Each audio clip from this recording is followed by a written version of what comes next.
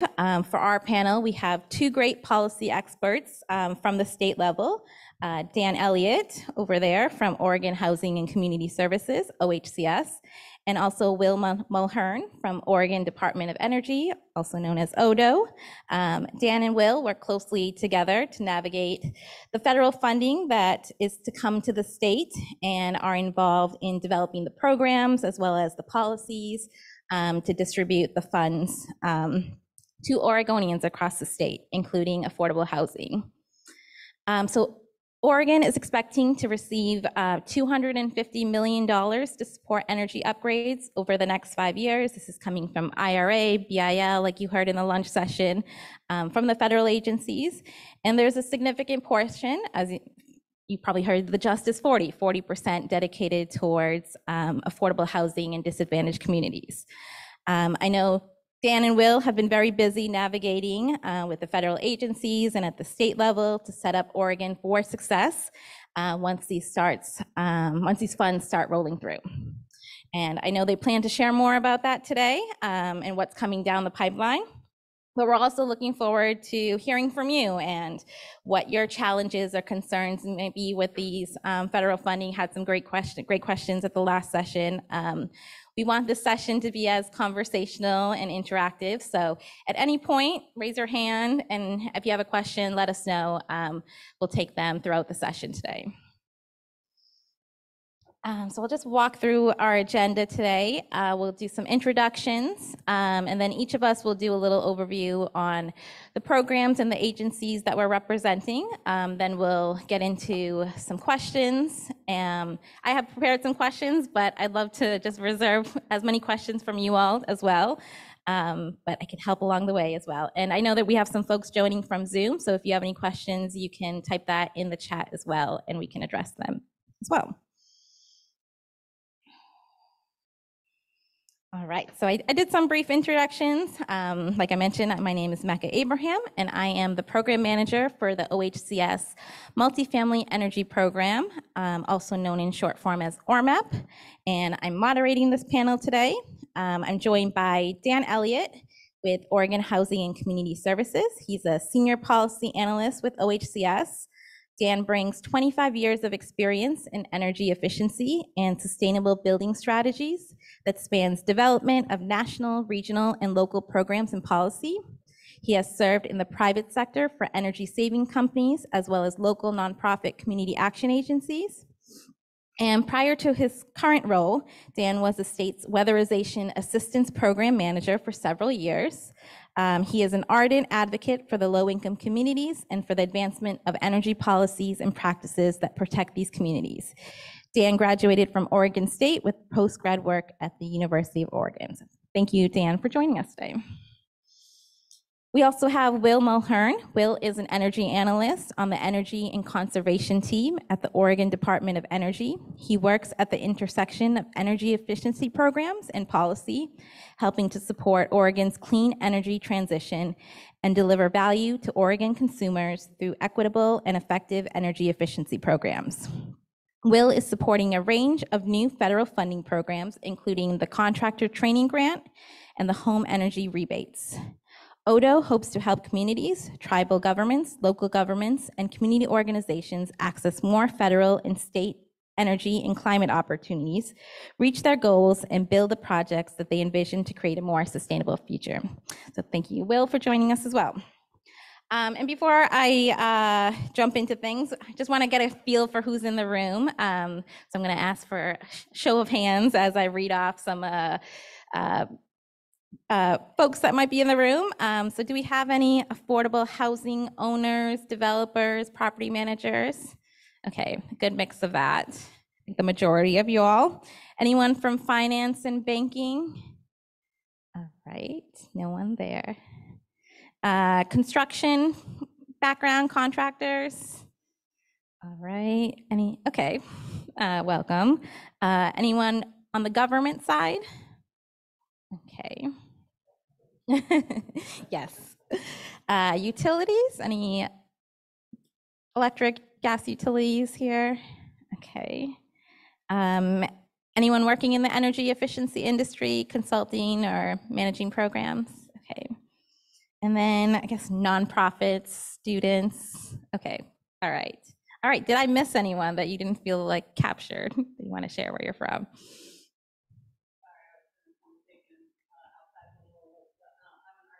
Okay, perfect.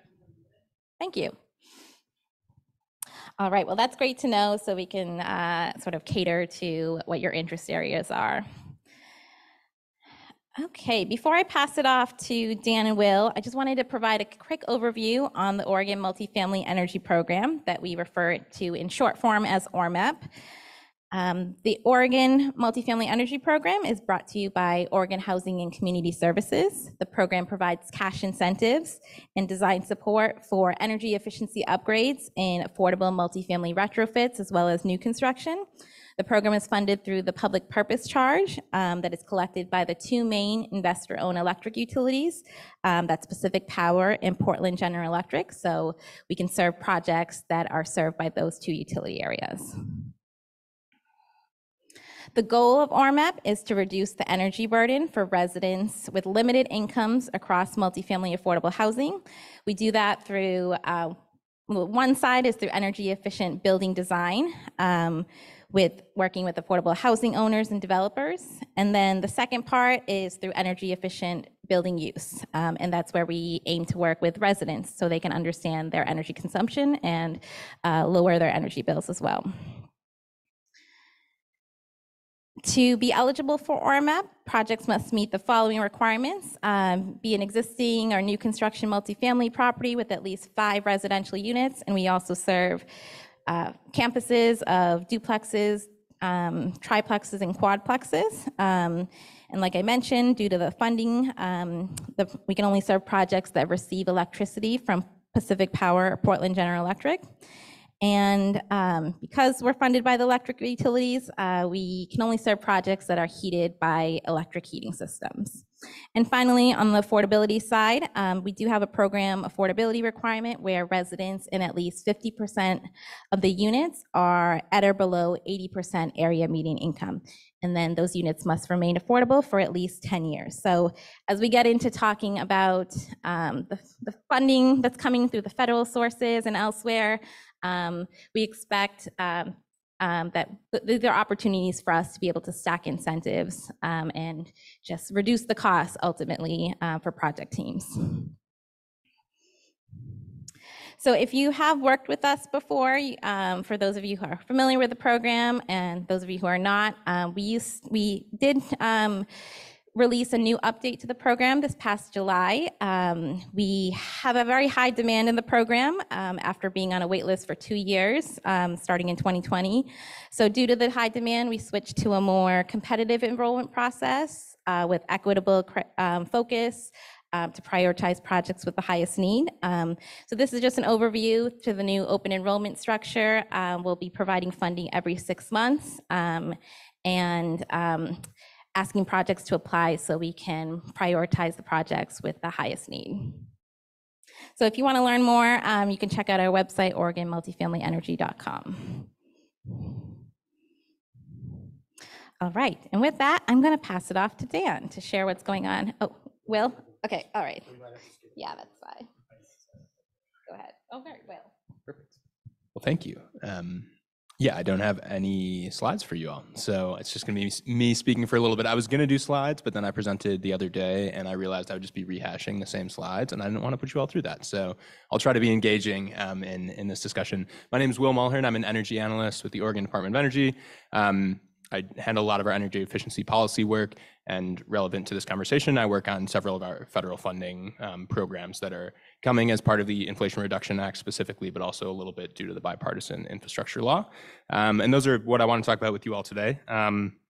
So there's 2 programs in particular that are relevant and that I think I'll cover now. And then when we get into discussion, if there are specific programs that you'd like me to go into more detail on, happy to do that. But to kind of set the stage with what's coming from the Inflation Reduction Act, there are 2 major rebate programs that it's likely many of you have heard about, whether in the news or because you're just consumers that are eager about these programs. The first one's called the home efficiency rebate program, but it's also known as HOMES. It's had about 4 different names at this point, but it's important. We refer to it as HOMES. It's not actually an acronym, but we refer to it in all caps. It's a whole thing. Don't worry too much about that. That's a performance-based rebate program. And I think for this group and for the multifamily context, this is maybe the more interesting program because this is focused on retrofitting existing buildings based on either modeled or measured energy efficiency savings and providing rebates for those projects. And so the 2 pathways are either you model based on existing energy use and then looking forward using a BPI 2400 compliant software. We can talk more about that if anyone would like to. Or you actually do the project and go through and prove with utility bills measured energy savings. So those are the kind of the 2 pathways that the federal government has laid out for this rebate program. We're very much, and you'll notice a theme with both the programs I talk about, we're very much in the early stages of this. We're still having conversations with USDOE about how we can put these programs together in Oregon, how we can meet our needs, and how we can fit within the broader energy landscape in the state. So, I might lack some specifics on things, and part of why I want to have this conversation is to get feedback from you all who are experts in this space on what's going to be useful and where we can fit in and make these really impactful for our communities. But I do want to highlight that program, actually both programs have an explicit target for low-income multifamily households that USDOE has set for these programs. And so we're very much committed, obviously, to meeting that target, but also prioritizing those communities and making sure that we're delivering benefits to the folks that are really need them and are really going to benefit from these rebate programs. And obviously, these are also subject to the Justice 40 requirements, which I know there's been a lot of discussion at the conference about. And that's something that we're fully committed to exceeding as we roll out and deliver these programs. So I'll maybe leave it at that, and we can dive more into the difference of the performance-based rebate program as we get into discussion. But I want to talk about the other program that's kind of coming down from the federal level, and that's the home electrification and appliance rebate program, also known as HEAR. That previously had a different acronym as well, but that one I think is here to stick. So it's HEAR, Home Electrification and Appliance Rebates. And that's focused really on kind of individual households or units, if you will, but it's also applicable in the multifamily context. And so really what the federal government is trying to do with that is electrify households in a beneficial way, I would say. And so there's going to be a lot of rebates. I think the big thing that gets a lot of discussion with that program is around heat pumps. And that's generally what we think about when we think about electrification, at least in the HVAC space. But there's also great opportunity for heat pump water heaters, heat pump clothes dryers, electric stoves. It really runs the gamut of a range of different electrification measures. And it also provides kind of the ancillary support for doing those measures. So that could cover panels, switching out a panel, different wiring and electrical components, and also insulation and weatherization as part of these projects. So that also has a tremendous amount of potential. Obviously, there's some overlap with the projects or with the rebates and the programs, and we want to make sure that we're maximizing the total benefit by making sure they integrate nicely with one another, but they do kind of have slightly separate lanes as well. So I wanted to kind of just make that distinction and discuss kind of what both those programs are doing. I'll say that we're in the early stages of planning and thinking through this, as I mentioned. And I would encourage you all to be engaged with us as we do this. And so the first opportunity to do that is next Wednesday. We're hosting a forum, kind of a public listening session.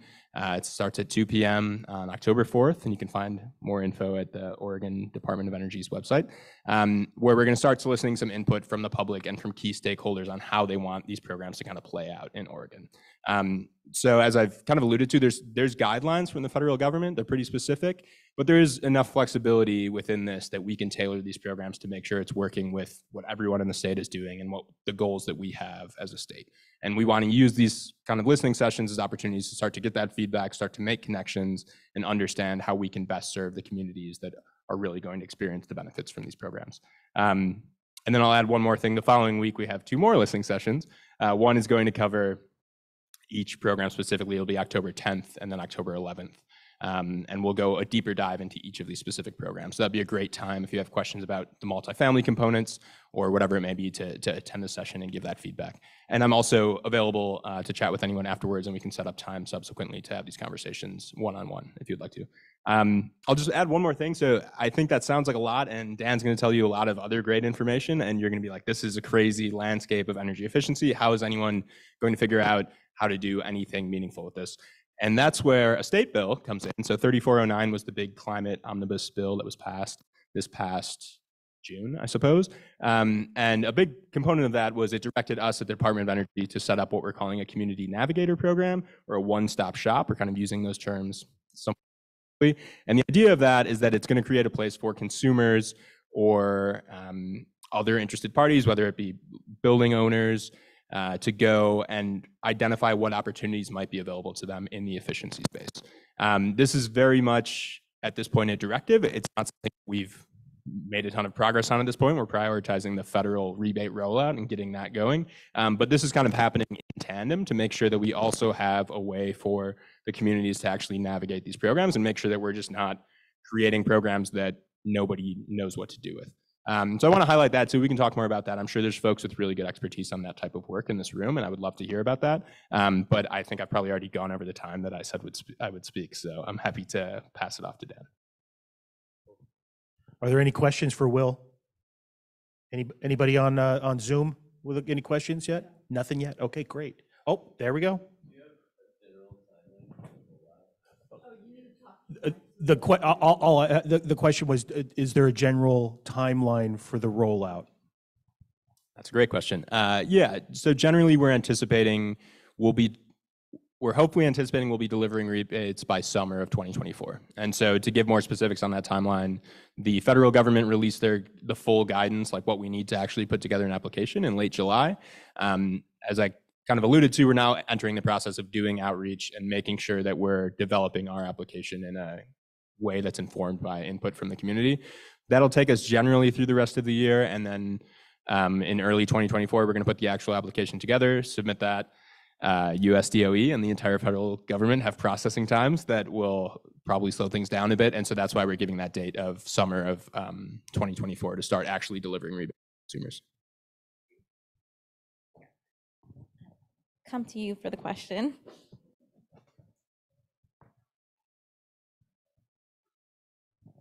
Will, do you have information on the currently open rental heat pump program that was part of Senate Bill 1536?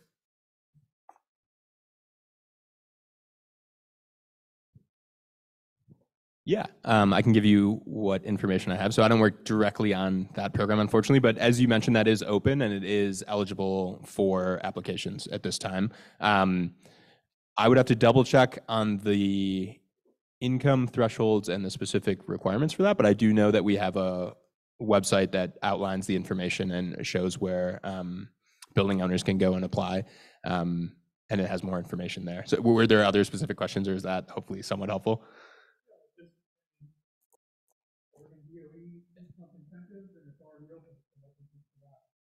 Yes.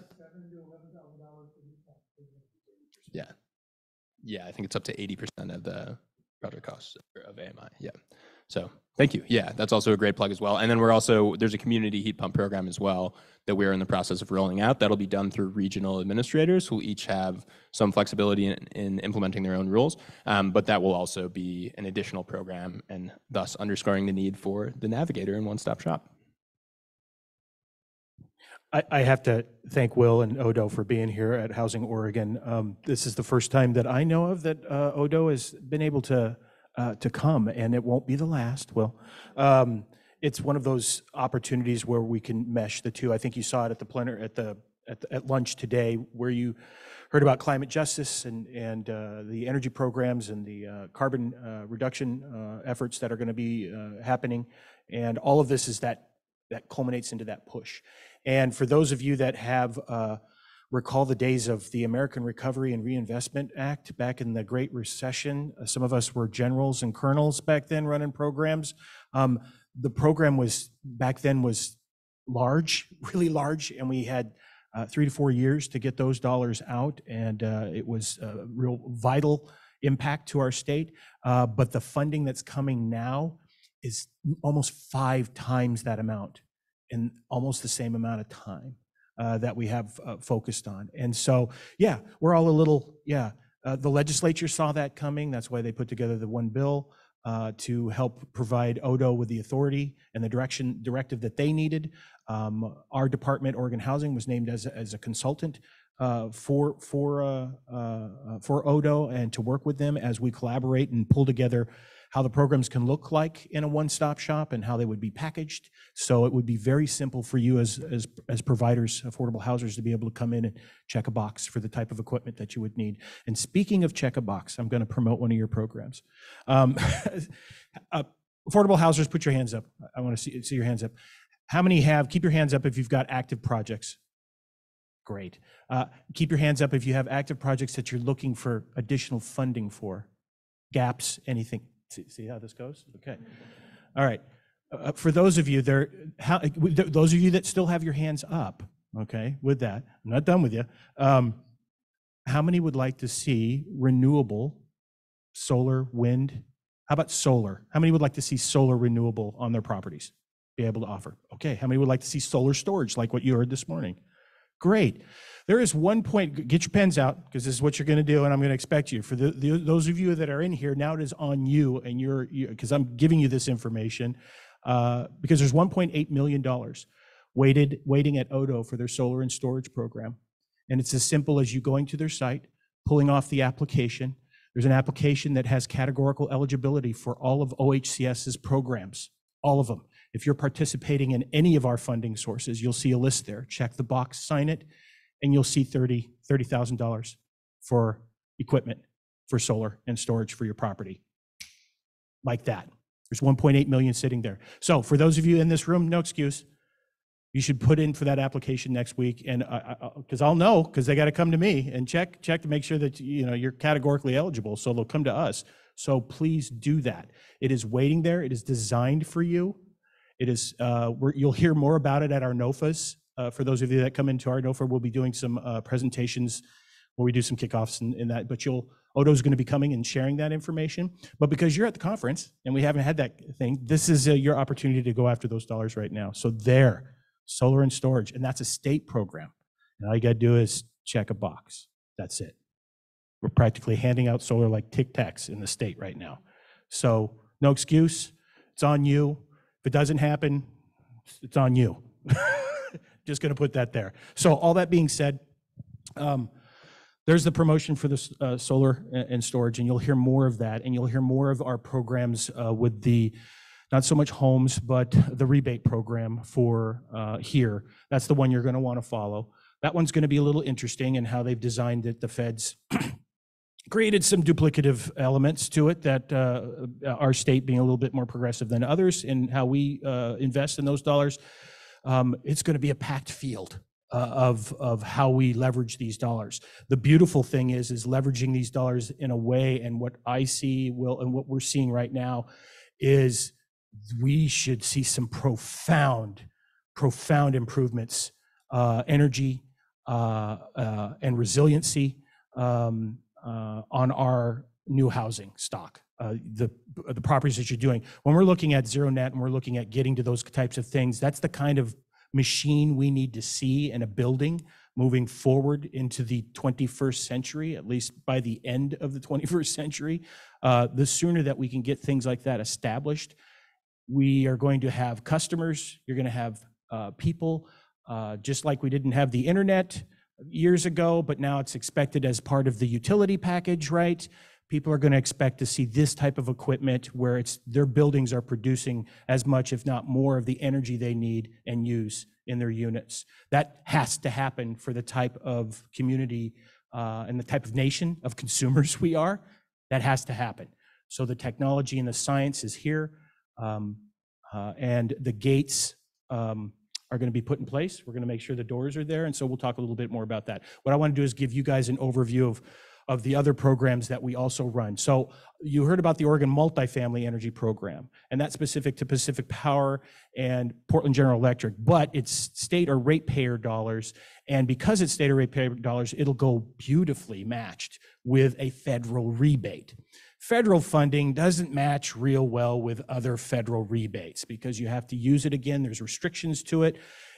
It blends nicely if you don't have other resources to do that. But it also means that you have to spend the money again on other properties, which makes sense. You should be able to do more, but housing is static. There's only so much housing to go around, and as we try to focus that, so to be able to everybody get a piece of that pie, this is the great thing that we get to figure out how best to place and leverage all of those dollars. I mean, even Portland Clean Energy Fund, they have $500 million from the city of Portland to put towards, and if you sat in on some of their stuff, that's amazing. Kudos to Portland on that.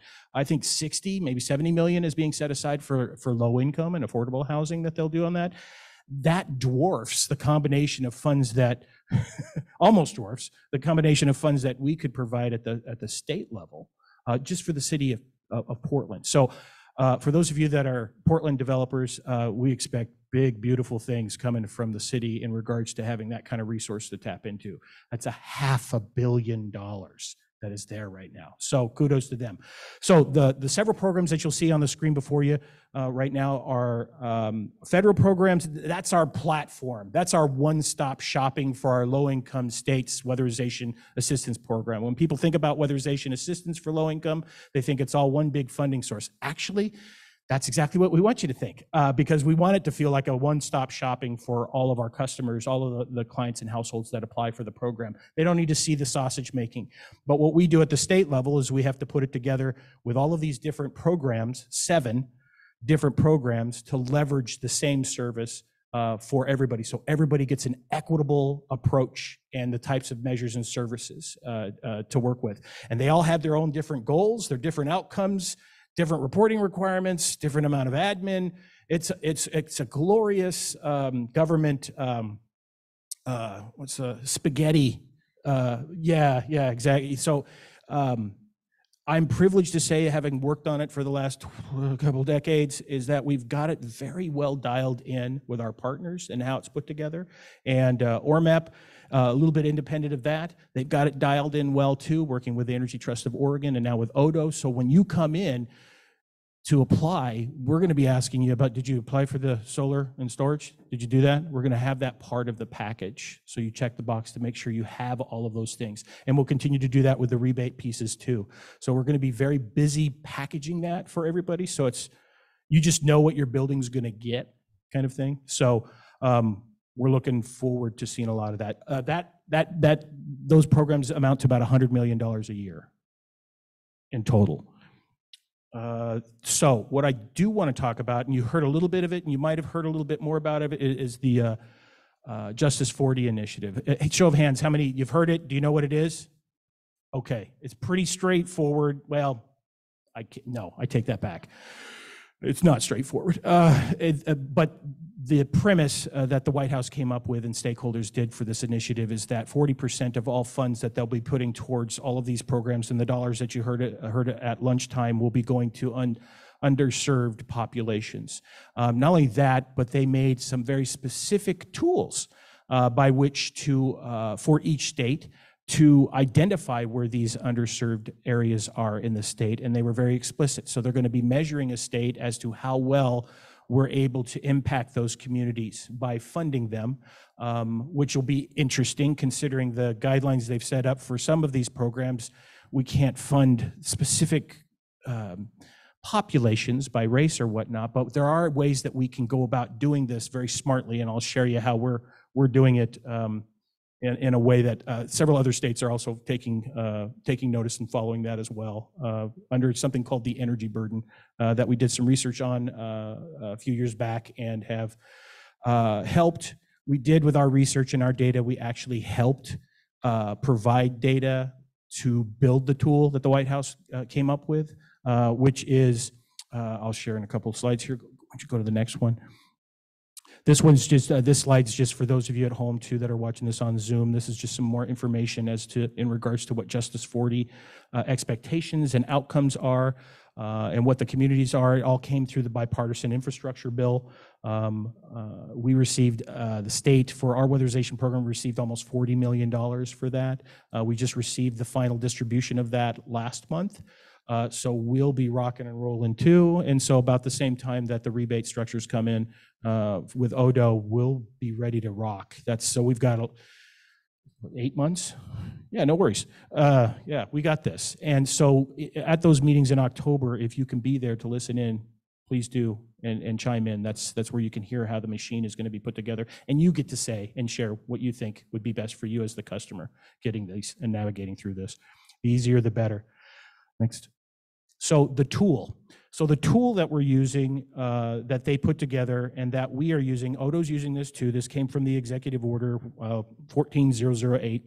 The order directed the Council on Environmental Quality to develop a new tool. It's called the Climate and Economic Justice Screening Tool. So this tool is the tool that we use to target the state. And so I'm putting that's our state. You'll see the darkened areas. These are the areas that they would like to see us provide services to. It's not that we don't.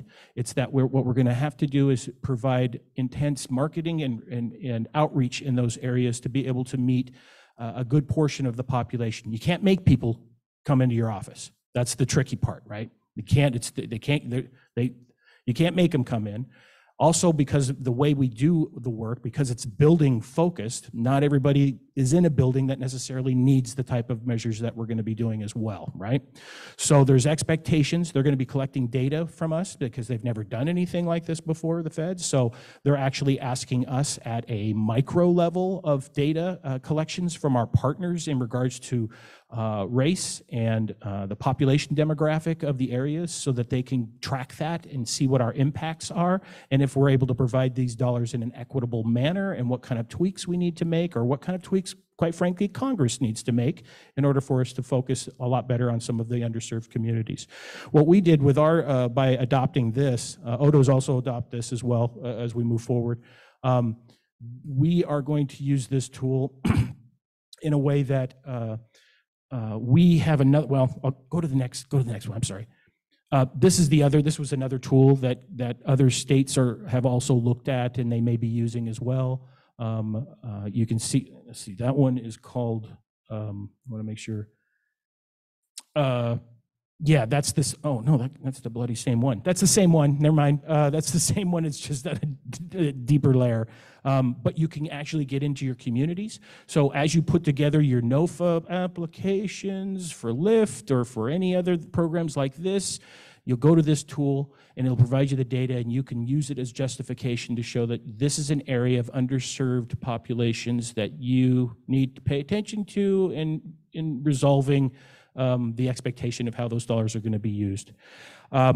Next slide. Now this is our tool. This is the tool that OHCS developed a few years ago. So this is what we did, is we developed energy burden by race. So we took what the energy burden was for every household by race and population in the state, and we did it at the census level. So it's really, really tiny in the Portland area, and we can almost go block by block to be able to identify which populations had the highest energy burden. There are a lot of factors that take into consideration what the energy burden, and the energy burden is determined by the cost of the fuel, the utility costs, how much energy they actually use, which is the condition of their home and equipment in some cases, and habits. And then the other part is their income. You know, they can only afford to use so much. So those three things make up and factor in what an energy burden is. And so we took that data, compiled it here. We also provided this map and data so that they could put together the screening tool for the feds, because they knew we had done something to this effect. And what we can see here is where you can click on any of those census areas in our map and see where what population is most burdened by race. And so the populations by energy burden, if you are paying more than 6% of your income, you are considered towards energy bills, you are considered energy burden. If you're paying more than 10%, you're considered severely energy burdened. What we found between the non-white and white population is significant differences.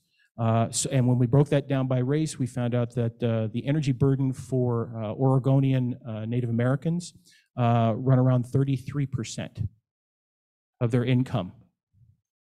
The next group after that was the Latino population. They run around 21% of their population. So when you look at these numbers, and you can look at it in every given, this helps us know where to go, where to target, and which population to target and market to, and try to get that, help that population or understand that population and outreach to that population very specifically, because they have the greatest burden. And that also helps us, we add other layers to this that includes housing stock and condition of the housing stock as well, age of the housing stock. So it gives us an idea of what the existing codes could possibly be, of the equipment size, so we can add that and weigh that, and we can really dial down onto where we need to go. And we've got other tools and other maps all ready for you here this next year to be able to share with you, along with the rebate program that we'll be putting in place to help. So that's what we've got. Is there one more slide? Oh, yeah. Change the topic. Did I see a hand back there? Yes. Just a thumbs up. You sounded good? Okay. Okay, cool. So a little change there. I'm just going to change real quick. One of the things that we're looking at is, we can identify these populations, but one of the things we looked at, we're getting all this great money, right? But can the state actually, the infrastructure, the business, distribution, manufacturers, do we have the businesses to handle all of this, right? Well, during the Great Recession, we could, because everybody was looking for work. We're in an inflation reduction plan, which is different, right? So we have different things. We have some of the lowest unemployment rates in the state right now in history. So when we look at that, we started to examine the workforce to see where the workforce was at. And we've been working with other businesses to give you an idea. I think you know this as well as developers, and the average age of contractors are over 50 years old. Not the company, the owner. So when you look at that, we're seeing that we see probably a sunset of that workforce at a really bad time, right? And so we need youngsters. We need some youngsters. We need some new businesses. Okay, all right. You see where I'm lining you up? Okay, so one of the things that the state is doing, we decided to go all in. We were given some training and technical assistance dollars, and we set aside quite a bit more. And OHCS and our energy services team, we purchased a building in Salem on McGilchrist and Pringle. It is a huge 25,000 square foot warehouse that we are unboxing right now to turn into a training center that we will be training and developing brand new businesses that want to get into this work of energy efficiency, from solar and renewable to, it'll be our school that will focus on partners and stuff, and for your contractors as well, and developers that we're going to be looking at. And so we'll be doing that to support, because we can't wait for that to happen. So we're rolling up our sleeves and we're going to do it ourselves, because it's necessary to do. And so you'll hear more about that. Workforce development is key to this, and that's one of the concerns that we have more than any in regards to these dollars. And that's what I've got. I'll stop there, and we'll go with questions. Yes, thank you, Will and Dan. Lots of great info there. Before I jump into my questions, I just want to see if anyone has any questions for Will and Dan. All right, Jenna, I'll come to you.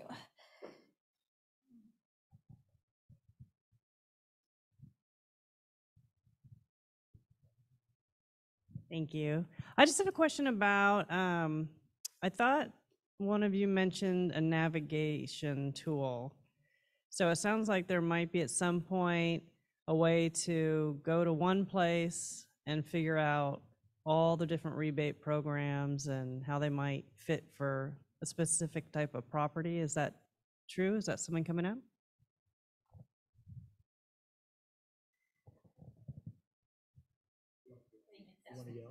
Yeah, you are. Yes, I had mentioned that, and absolutely, that's the vision and the goal, I would say. And getting from this to that being a reality probably takes some time, and thinking about the different potential end users that could be using a tool like that is going to be important. But yeah, absolutely. I mean, our vision is that if you're a homeowner, if you're a contractor, if you're a building owner, and you are interested in retrofitting a home, or if you're potentially building a new property, you have a place you can go where you can find out what you may be eligible for based on the property type. And that can get you started and pointed to the correct agency or nonprofit or whomever you need to be working with to get that. So yeah, 100% that's, what we would like to see. And that's what we've been directed to do. It's just going to take a little bit of time to get there.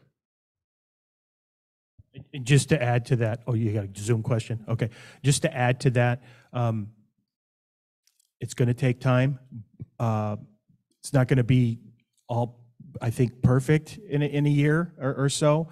But the beautiful thing is the funding is going to be here for a while, and so is the law.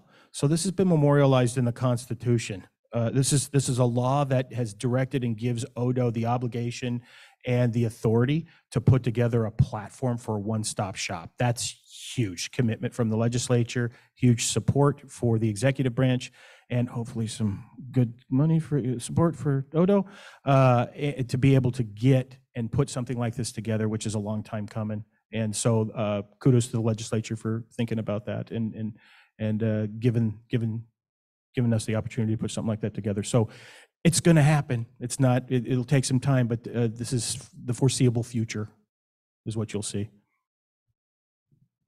Okay, so a question from one of our Zoom users is, how are the energy burden tools connected to available incentive dollars for local affordable housing projects?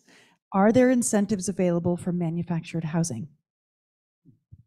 I can answer that. So on the energy burden tools, so for those, we don't have any incentives set up that are specifically for that, that does it by race, but we can do it by energy burden. So what we can do is we can say, or what we do is in our prioritization for our funding is that we include energy burden as a very high weighted scoring part of the mechanism to determine if that particular area, if it's BIPOC community with high energy burden, that's going to move you up our list a lot faster as far as a highly valued target for us to reach and to provide services for.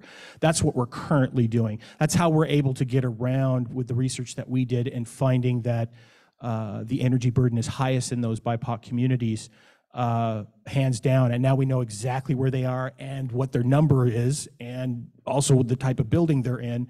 We can dial in to the outreach for that, but we can't, because that's not legal. We can't do it by race. You can't fund by race, but we can fund by energy burden, just like we could fund by rental burden, or we could fund by water burden, or whatever. We can fund in that way because we know the evidence shows that the BIPOC communities in Oregon are highly burdened in that way. And that's how you get that population to rise to the top of the lists and become a priority. And that's how we get around.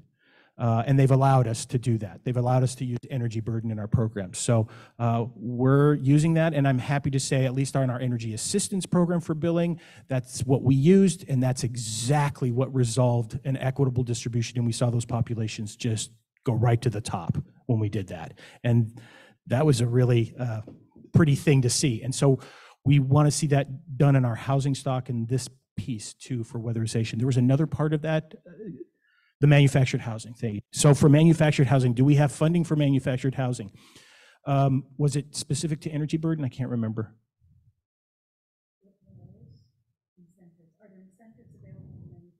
Yes, go to OHCS's website. We have our very own manufactured home program for replacement and repair. And it is quite sizable. We just provided a sizable amount of funding, about $500,000 here in the last few months of public purpose dollars that will be going towards the purchase and offsetting of a manufactured home to upwards of $25,000. That'll go down for a down payment on the purchase of an energy efficient, very energy efficient building, manufactured home. So we've got them. Go to the website. That's exciting. We're one of the first states to have it. I'm sorry. It's Oregon Housing and Community Services. Go to our main website. It's ohcs.org. Thank you. Yes, .oregon.gov.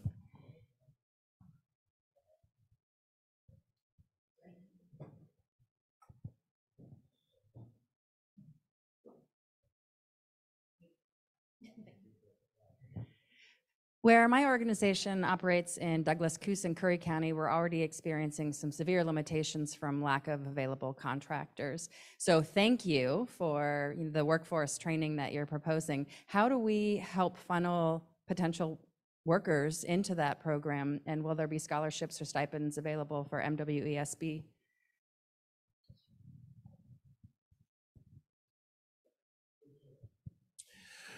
Yes. You send them, we'll cover it. Okay, so one of the things that's where we're at. So we'll provide it, and so it'll be a heck of a waiting list. But we're going to be pretty busy every week with different types of certifications and trainings that we'll be having folks take. And Coos Curry, yeah, we know, and we work with Orca, right?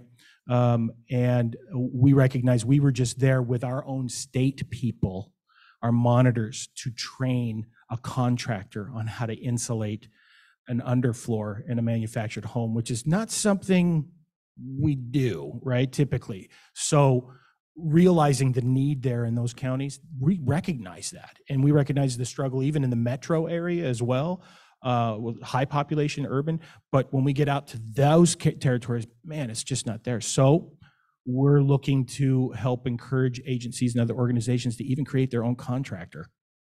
And so if you have an affiliation with the work for affordable housing or weatherization, and that's where you've got these folks focused to, come, okay?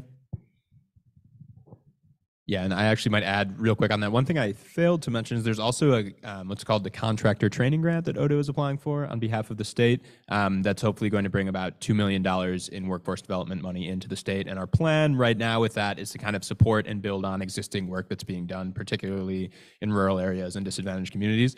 So hopefully through that, we'll be able to also create some more space for folks to pursue other trainings within the state. So. I'm going to supplement your question as well. Related to workforce, I think this funding will increase the demand for workforce, but there's also on the construction side the impact on the supply chain, which I think if you're all building projects, you've seen the impact on that. Could you kind of speak to like what work is being done to address those supply chain issues and with this funding? I can give it my best shot to start. At the state level, it's obviously a challenge. Like the State Department of Energy doesn't have much control over the supply chain is the unfortunate reality, I think. And we see from a lot of our partners we work with, whether it's utilities or whomever, that these are real supply chain challenges. And I'm sure you all experience this more so than we do. I know at the federal level, another part of the Inflation Reduction Act has been investing in supply chain. And I know that there's work happening there. And, who knows what that ends up looking like, but hopefully we start to see some impacts of that and things loosening up a bit. But I know that's, from my perspective, not a super satisfactory answer, but maybe Dan will have a better one. Yeah, we need Congress's help on that one, right? So we need to go further upstream to Congress to be able to incentivize the distributors and manufacturers and or assist them to be able to meet the demand with what we're going to be sending them. With all they give us all this money, we're going to be asking for a lot of heat pumps. Our biggest concern is the request for heat pumps, right? And a lot of distributors and manufacturers will go, yeah, no, you can't order 100 and warehouse it. We'll give you 12, so because we got to keep business going in this part of the company. So for them, they're going to have to do this. It's a huge demand for manufacturers, not just the distributors. But this is what I see, and this is the strategist for Oregon and what we're seeing. If we have a system in place that can provide, quick access to the distributor and manufacturer getting paid quickly, and we have a system in place that works well in packaging and leveraging those dollars, those distributing streams, they're going to pick up on that. They're going to realize, well, my manufacturer is in Georgia, but it takes me, it takes 6 months to get paid or get any of this stuff, through to Kentucky, but it takes me 30 days for Oregon. Where am I going to go? Right? They're going to want to get paid. So the benefit for us strategically and business-wise for how we would set it up is this is why this is the one-stop shopping, get things to happen quickly. That's why it also feeds our businesses. The businesses are going to be ordering these heat pumps because we're going to be competing with 49 other states, right? And so we're going to need to have a system in place for you and for the distributors and manufacturers that can flip this money quickly, because they'll go where the money, trust me on that, having run an ARA program, they'll go where the funding is quickly resolved so that they can get paid and pay their debtors as well, because they got to go out to China and other places to get their equipment as well. So I don't think any of the heat pumps are all 100% parts here. So they're going to need exchanges and they're going to need credit lines. So does that make sense? I'm seeing nod heads. Yeah. Okay. I think I saw some more hands raised.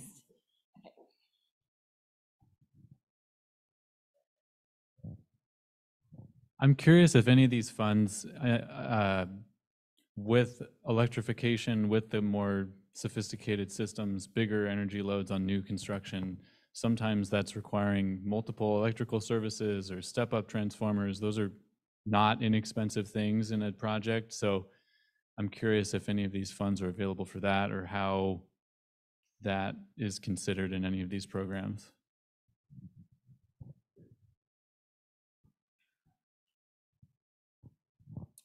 Yeah, thanks. I guess the short answer is immediately no. The funding from the rebate program is explicitly for either appliances or in-home type of work. It's not kind of the, I guess, front of the meter infrastructure from the utility side. I would say, I believe we didn't have any utility representatives in the room. We have utilities in Oregon that are very interested in the same types of goals that we are interested in, as far as making homes more efficient, making homes safer, and delivering on the emissions goals we have as a state. And so I'm optimistic that there may be some opportunity to work with our utility partners to think about how we can address those. It's something that's also come up. This is tangential, but it's also come up with charging for like school buses, for example, and that becomes a cost that's not always obviously something that could be covered like upfront from a rebate program. So I would say I have some optimism that those are things that will hopefully start to be addressed, especially in these larger multifamily properties. But to my knowledge, based on how the guidelines are written for the federal rebate programs we have, there is not funding for that type of infrastructure investment. Yet, right? This is where you got to go upstream. Right? So we've got to go upstream. We've got to get Congress to be able to put together that incentive. I can share with you that I know Portland General Electric and Pacific Power have written the legislature and the Public Utility Commission. I've been in those meetings where they have written about concerns of getting transformers that they need to have, that the distributors aren't getting them as the utility. And what that does for us as developers is, oh my God, we can't move people in. We need a transformer. We need this on our site. Well, you're not going to get this for another 6 months. Well, my investors, I'm sorry, that's not how my pro forma works out. And my investors need to make sure that I'm collecting rent in 3 months, right? And we're waiting for a transformer? Seriously? So these are the kinds of things that, right, that we're recognizing now as developers and in the field that, we're going to need to incentivize. The manufacturers, and the distributors, we're going to need time. And the utilities are facing this as well, because they have needs for the infrastructure that they've put in orders for as well. But we're on back order. 2020 really is still ghosting us right now with that hasn't quite bounced back. And we're probably another 4 or 5 years out, quite frankly. The recession took us several years to bounce back from. I think we didn't really come out of the recession. We were one of the last states to come out until 2014, maybe 13, 14. Yeah. In a manner of speaking, it changed the fundamental. It fundamentally changed how the economy was impacted in such a way that really caused a big bump, a real big bump. Yeah. And so that being said, it's one of those pieces that this is where, as states and as advocates, recognizing how the business process works for us and recognizing, right, everybody's impacted by that. This is where you get, you consolidate your utility advocates, because I tell you, the utility advocates are up there asking for the same thing when they meet with our congressman. We need you to incentivize somehow the business process so that they'll produce more transformers and be able to distribute those. It's the same thing for heat pumps and other things. So this is going to be an interesting grab. So it'll probably be, I anticipate start stop for a little bit until we start, and that's probably in the first 3 years. And I think I'm being conservative.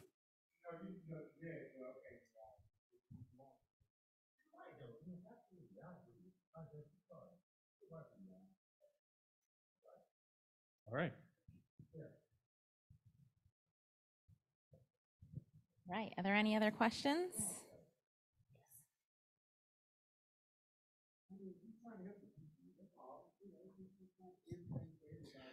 I'm wondering if you could talk a little bit more about stacking of these incentives. Like, we're working on a project and, we were planning on taking the whole building approach with ORMEP and maxing out those credits and then kind of backing into what ETO is offering. But now I'm hearing we maybe can also do ODO credits. So can you maybe talk a little bit about how maybe we can prioritize credits and how maybe things can pick up slack that don't cover everything?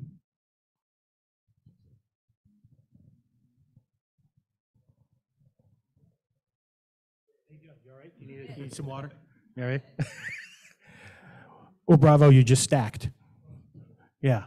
So the elements there, yeah, the ORMEP program, backing into ETO, because we package those together. You go to ETO, you're also coming to ORMEP. You go to ORMEP, you're also going to ETO. So we've got that pretty dialed in for that particular funding source for PGE and Pacific Power customers.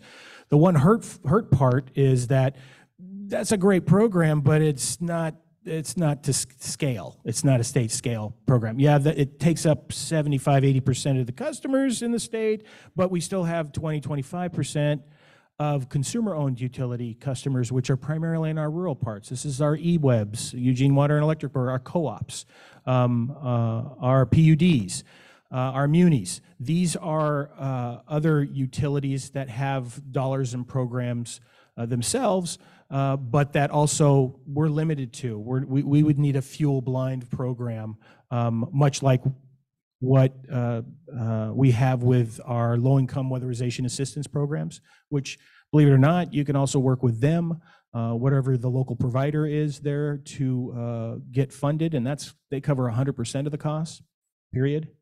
So they're also another group to back into. I think what I can say is in regards to how we stack those is, one, good, you're going through, you're starting with ORMEP and we're going to add ODO to this. So you're going to see more centralization of this type of work happening at HCS. So as affordable housers applying for our funds, just like we have the NOFAs, you're going to see ORMEP's already included in that, but you're going to see us packing more into that ORMEP package.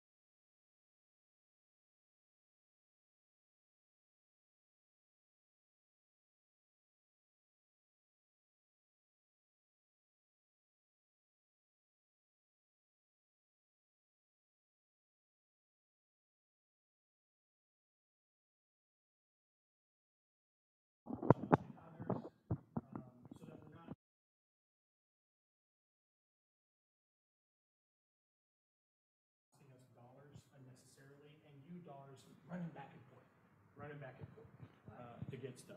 So, is it good? Is it a battery? Yeah, battery. Oh, okay. You killed the battery. Yeah. Is that helpful? I mean, what we'll eventually have is you'll get a whole guide. Here's your building. If your building is under 25 units, under 3 stories, this is probably the best solution of what you would package. Here's a good example, and here's the incentive. If it's more than 25, and we might even break in for multifamily, high rise, mid rise, low rise, right? And then we'll start breaking things up. So it makes it easy for you and the applicants to be able to put through, and we'll just line you up with the projects dollars and make it really easy to get the dollars out the door and get the rebates flipped really quick. These are the hopes and dreams. But we've done it before, so this isn't anything new to the executive branch for us. It's just on a small scale. Thanks to all 3 of you for the presentation. I've got working on a project that is hoping to start construction next June, and it would be great to be able to assume we can install mini splits everywhere.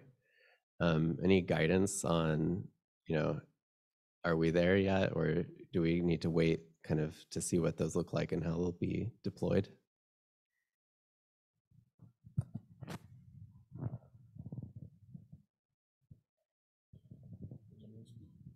So is it specific to OHCS programs? Okay. Yeah. Yes. What do you think? Yes? Yes. Yeah, of course.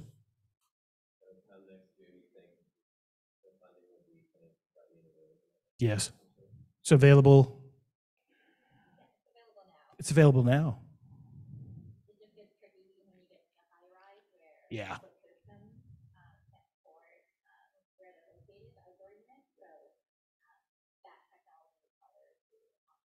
And that gets into that, how we break it down, high rise, mid rise, low rise. So it just depends on how that equipment lines up. But yes, we'll probably be saying yes to more types of equipment. It's just which equipment goes best with what type of building structure, right? Or what you're planning to put in place, right? It's the same thing with like manufactured homes. We'd love to put all these heat pumps and things in there, but they don't accommodate pre-1980 refit spaces very well, unless you want to bump your hip and shoulder while you're walking down the hall all the time. So as it juts out. So it's a different, but still, it's worth it to get that equipment in there for folks. So.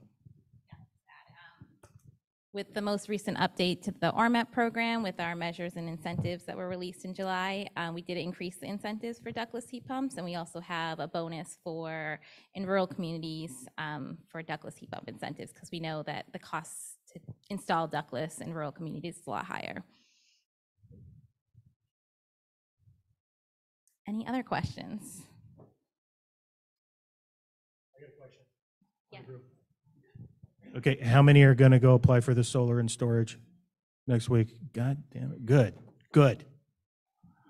We'll let you know. Let your director know. Okay. It's not even my program, but Are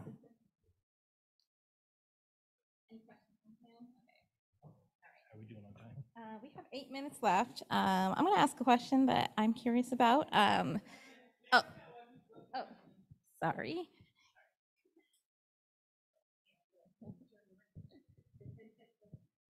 So you're talking about program design. Is there going to be some sort of open, conversation about that? What were you pointing at, Mecca? Yeah, no, she's the program manager. Oh, okay. I'm looking at you now. Well, I'll start answering and I'll walk towards Dan. Yeah.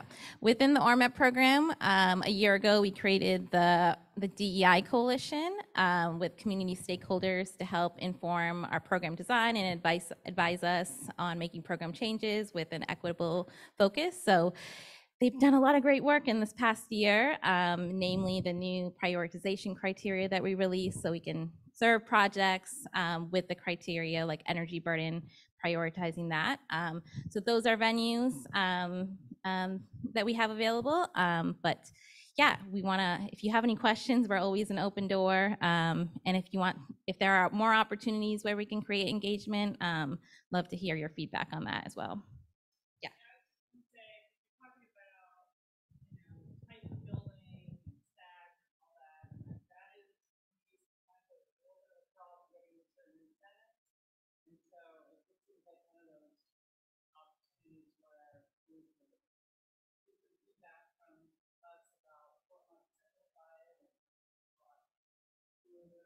Earth Advantage? Earth Advantage feedback? Who are you with?